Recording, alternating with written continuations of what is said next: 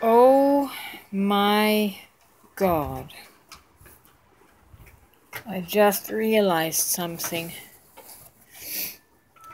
You know, the most twisted way to be told that God loves you is through the action of God loves you so much that he would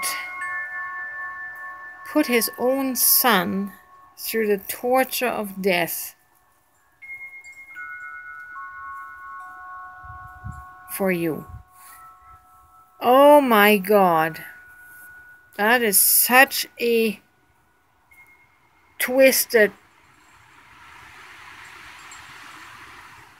such twisted shit that it cannot be computed. It just hit me. It's like trauma-based mind control, where our soul associates love with abuse. In the same sentence of God loving us, he's abusing his own son through an act of cruel torture and death on the cross. Guys, that is not love. That is a twisted, satanic, psychological abuse and mind control. Love has nothing to do with torture and death. Nothing.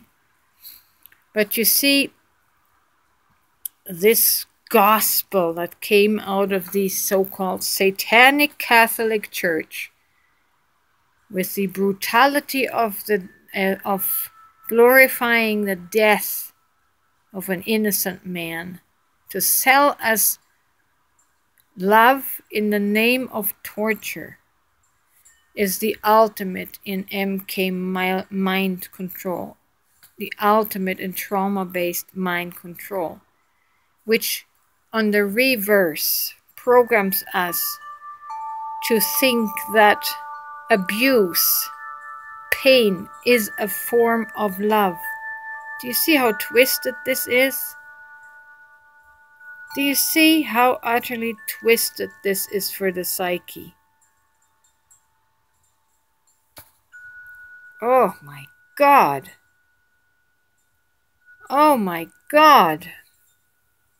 No wonder we accept abuse in the name of love.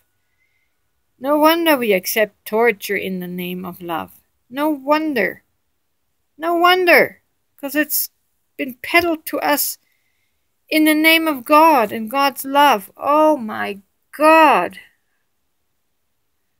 Talk about a mind fuck and a soul twist. Those two things should never be mentioned in the same sentence. That has nothing to do with love. Nothing. I reject it. I renounce it. And I do not consent to that BS.